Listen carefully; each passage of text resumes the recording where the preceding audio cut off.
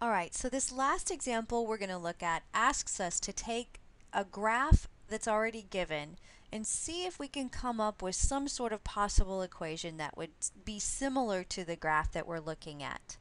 And I'm going to choose to do this in Desmos because it's easier for me to kind of manipulate a graph and play with it in Desmos than it is the calculator. But that doesn't mean that I don't use my graphing calculator, and it doesn't mean I couldn't have done this in my graphing calculator.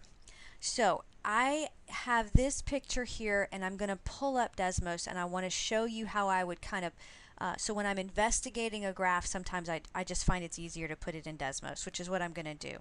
So let's pull up Desmos. Okay, so I've gone to Desmos.com, which is a free graphing calculator online that I like to use sometimes. And I think that this function right here looks like a cubic function. The reason I think that is because it's going off in opposite directions. It looks like, you know, the lines over here are in opposite sides of the quadrants, if you will. I also think that this function is reflected. So I think the parent function that I want to start with is a cubic function. And I'm going to adjust my window in Desmos so that it looks just like the window that's being displayed right here. And I can do that by clicking on this little wrench tool. And down here I can adjust my X and my Y axes. So I'm going to change this to a -3 and a +3. It automatically, I'm going to leave the steps like they are. Well, maybe I'll change it. We'll change it to ones. And then the y-axis I'm going to change to -6 to +6. I don't think I need to change that to 1, but I will anyway. Okay? And here is a zoomed in version of what we're looking at over here. So if I think that this is the cubic function, but it's reflected, I think that it would be reflected across the x-axis, right? Because the parent function, look over here in Desmos, the parent function starts down here in the third quadrant or down here on the left, and I want it to be up here on the top of the left.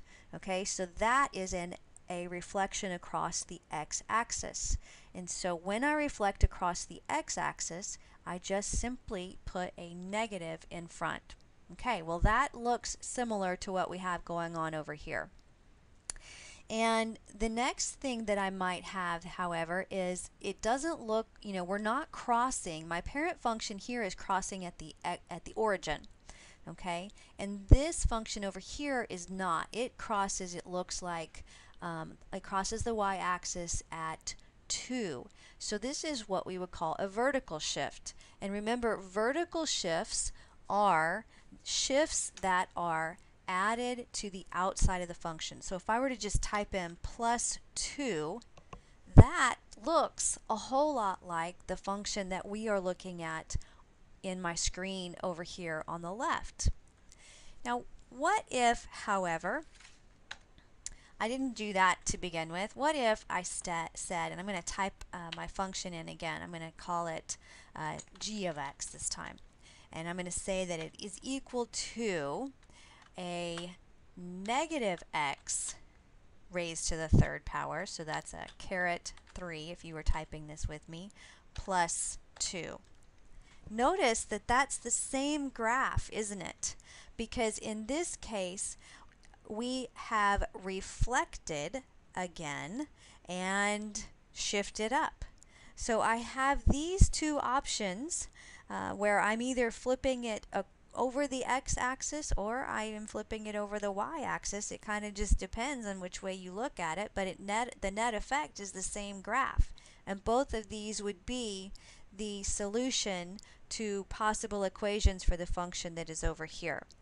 Now, again, you can adjust your window in your graphing calculator, and you just do that by clicking window on your calculator, and you can adjust the window.